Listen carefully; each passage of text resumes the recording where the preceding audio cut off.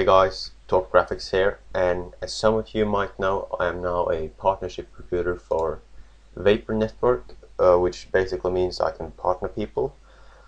And what I noticed is that a lot of people have no idea what Socialblade is, which is what we look at to see if you meet the requirements for a partnership. And so I just figured I'll make a quick video explaining how to look at your Socialblade and what it is. So what you need to do, just open a new tab, go to socialblade.com, just like that, and you'll click on the YouTube tools and type in your own username or whoever's you want to see. So I'll just use mine as an example today. Press enter.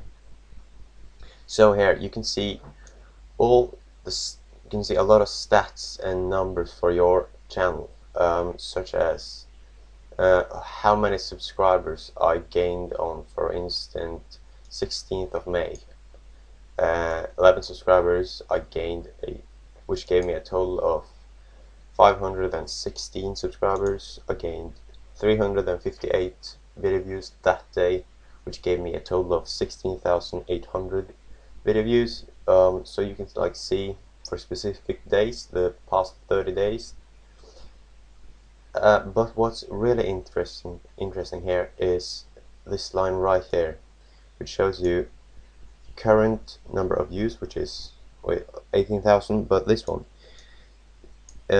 says gaining 193 per day on average, which means that, well, I'm basically gaining 193 video views per day on average, and that is calculated from the past 30 days. And this is the main thing we look at, how many views you get a day. For Vapor, you need to get 1,000 views a day to get a partnership, which is a lot and it's hard to get, but you know, that's how it should be hard to get a partnership. So that's it. And you can also see some other stats, for instance, how many days will it take until I reach 600 subscribers if I carry on gaining 4.8 subscribers a day on average.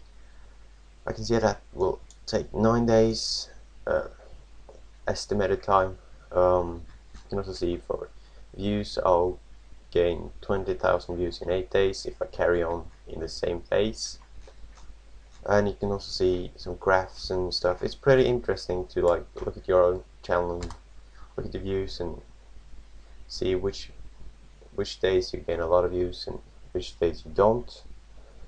So this is basically been just me describing what Socialblade is, because when people contacted me and asked me to, can you partner my channel, I said just link me your Socialblade, and they just reply back with a question mark or I don't have a Socialblade. And that's wrong, because everyone has a Socialblade.